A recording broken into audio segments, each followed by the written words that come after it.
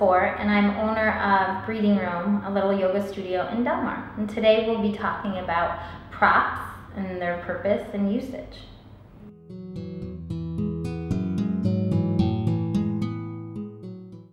Today I'll be showing you a restorative pose called Supta Baddha Konasana, reclined cobbler's pose. In this pose we'll be using all three of the props that I'll be showing you today: the blocks, a strap, and a bolster. You're going to start out taking your blocks and setting them up like so for the bolster to lay on. This gives you more support for your back. I'm going to turn it around so you can see what the front of me is going to be doing. So it's the same setup with the bolster, just turned a different direction. Then I'm going to sit in front of it. Sit about 1 inch away. I'm going to take the soles of my feet together. Then I'm going to take the strap, place it around my low back.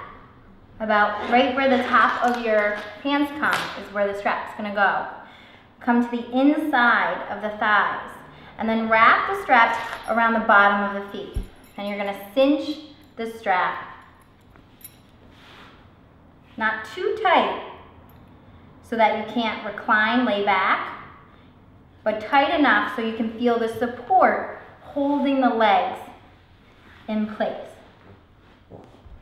And then lengthening and laying back on the bolster.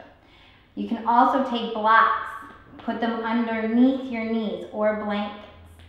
It's important that everything is supported, which is what props do. They support you, allowing you to open up more, release more, and let go.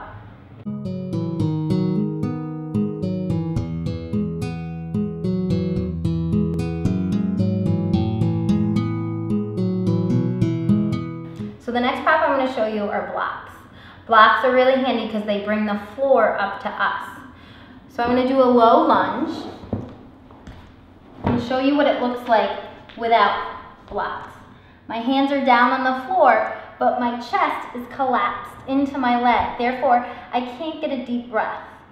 The deeper the breath, the better the pose. So I bring blocks underneath my hands to lift my chest up, so now I can get a nice deep breath, pulling it all the way back to my left heel, lengthening, opening. Therefore, the integrity of the pose is there. Deeper breath, better support.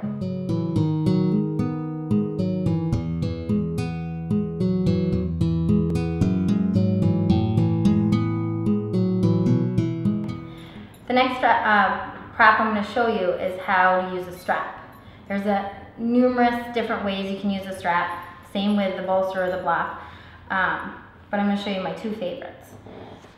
So the first is leg line series, allowing our leg muscles to open up. So you're going to lie on your back, bring one leg up, slide the strap to the heel of your foot, and walk your arms up the strap. So this allows you to open the back of your leg. Inhaling, breathing into the back of the leg, exhaling, tugging on the strap to pull the leg a little bit closer to you. Don't muscle through it, listen to your body and see what feels good. There's no such thing as pain in yoga, so if you ever have pain, back off. Then you can also take the strap in one hand, open the leg out to the side, opening the internal layer of leg muscles and hip muscles. Then you can go the other direction, reaching the heel away from you, but keeping the hip planted on the floor. This will open the outside of your thigh muscles and your hip muscles.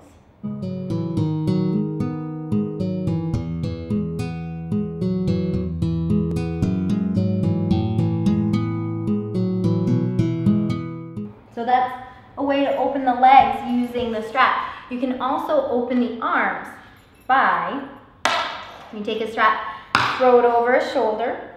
You're going to inhale the arm that the strap is on, inhale the arm up, and then spin it around, grab the strap, inhale the other arm up, grab the top of the strap. My hands don't reach, so I use the strap to create more space so I can find that tension, pulling on the strap in opposite directions.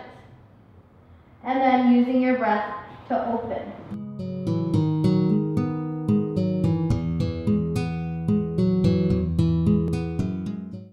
So in summation, that's how we use props in our yoga practice. If you want to see me and I'll help you learn more about how you can use props, I'm Krista Spohr and I'm at Breathing Room. My website is www.theroomtobreathe.com. Thanks.